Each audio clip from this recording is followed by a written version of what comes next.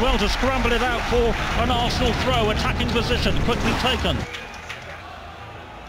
to Cazorla, and now Monreal. Short pass to Ozil, who turns a little circle. Lots of possession now for Arsenal. What can they do with it? There have been promising signs. There has been much more of a threat on the Swansea goal. Ramsey into the side netting a few moments ago. Giroud denied by Fabianski. Here's Ozil, just outside the penalty area.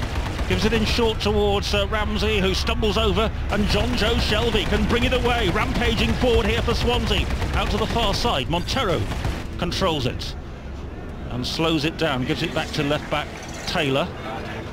Taylor, steady ball to Cork. No panic at all there from Swansea when Arsenal were dominating possession just outside their penalty area. They kept their shape ever so well, and that was good defending from Swansea. Arsenal did not get a shot away.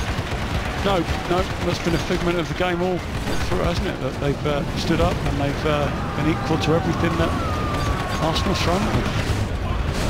It's still 4-3, by the way, at the county ground. 6-4 on aggregate for Swindon. That's on 5 Live Sports Extra. Here is Monreal for Arsenal, taking on Richards. Gets in a low cross towards the near post. It squirts outside of the penalty area to Ozil. Ozil now to Bellerin. Cazorla's just behind him. The Spanish player back out to his compatriot. Bellerin with a cross in towards the far post. Giroud with a header. Back the Boyd, the ball came, and now Cazorla inside the penalty area. Can he scramble a shot forwards? Good save by Fabianski, and he held on to it as well before it could run away from him. Fabianski, excellent hands there from the former Arsenal goalkeeper, now in goal for Swansea. Pretty loose bit of defending actually from Swansea. He looked like he had an eternity there to get his shot off Cazorla, and in the end it's Fabianski to the rescue, but he was given far too much time. He brings it down as a touch and then feints for another touch, and still they don't shut him down. Well, let's go back to Andy Gillies for an update from Swindon Town against Sheffield United. What a game that's been. We're into the final 15 minutes. 4-3 on the night to Swindon, 6-4 on aggregate. Sheffield United need 2 goals to save their Wembley playoff dream. They're defending at the moment. A corner from Swindon is headed clear. It's been one of those nights when, honestly, every time they attack, you think either side could score. It's almost a diving header for an own goal there from Sheffield United. Gone behind for a corner. 6-4 on aggregate to Swindon.